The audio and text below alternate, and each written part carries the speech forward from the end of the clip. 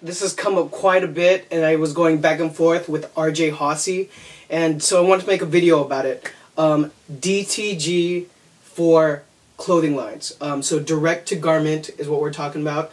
Direct-to-garment printing for t-shirts and garments, but specifically for your clothing line. Now, as you guys know, I've done a video that has a ton of clicks where I state you should start with t-shirts for your clothing line for multiple reasons. That link is now below, and so click on that either before or after you watch this video. And so there's a lot of conversation and questions that move forward from that. And one thing that's gotten brought up is direct-to-garment printing. Go Google that if you don't know what it is. But basically, direct-to-garment, think of it as a big printer, sort of like your paper printing, like a printer, and you feed the shirt into it, and it basically there's a mechanism where I believe the paint is actually spraying onto the shirt. The effect of it sometimes actually looks very close to sublimation printing, and so it's definitely a different process. It's very different from the traditional process of screen printing, where you burn film and screens with emulsion in a very traditional way. So I have a lot of pros and cons that go with DTG. Now let me qualify. When I was the art director at Lifework, now I'm partners at Union Print Company with my former boss there, so we're business partners now. We owned 3 DTG machines. They were brother machines, I believe. And so that was one segment of the business that we were testing out. What I want to say, it's cool because you can do a lot of things that you can't do with traditional screen printing, and you can do it quickly.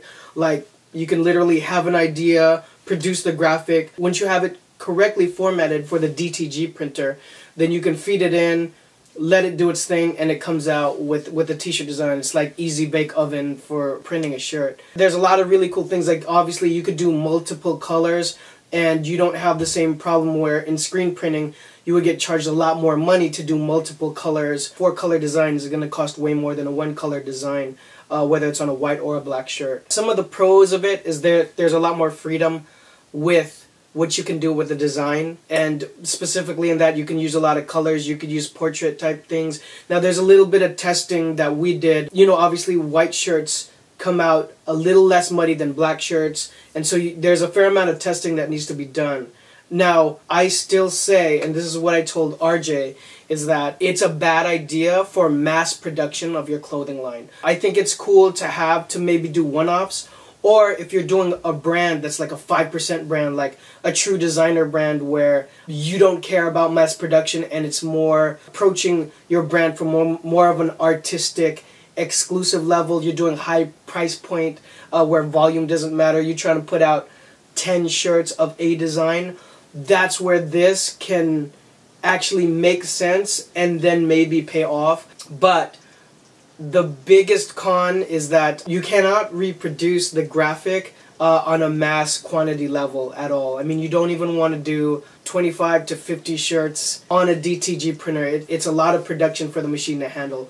Now, I mean, if you speak to a rep from Brother or from one of these DTG machines, they told us when we bought the machines that we can definitely do, you know, thousands of shirts a day, but the amount of ink and process involved in case that there's a problem is very costly. So of course they're going to sell it to you because they need to move the product. If something does go wrong and you do have a production run that's due, it's going to be a pain in the ass basically to get through. Also, if you're doing something simple like 1-2 color shirts, I still just think screen printing is a lot more efficient and easier to manage than DTG, and I just can't see putting that much mileage on a DTG machine. And that's my take on it, really. It's really cool, again, to do really more elaborate designs that you wouldn't have the freedom to do in screen printing, and you can literally have it done in a matter of minutes, which is very cool. So, am I a fan of DTG? Absolutely. Do I think it's smart for clothing lines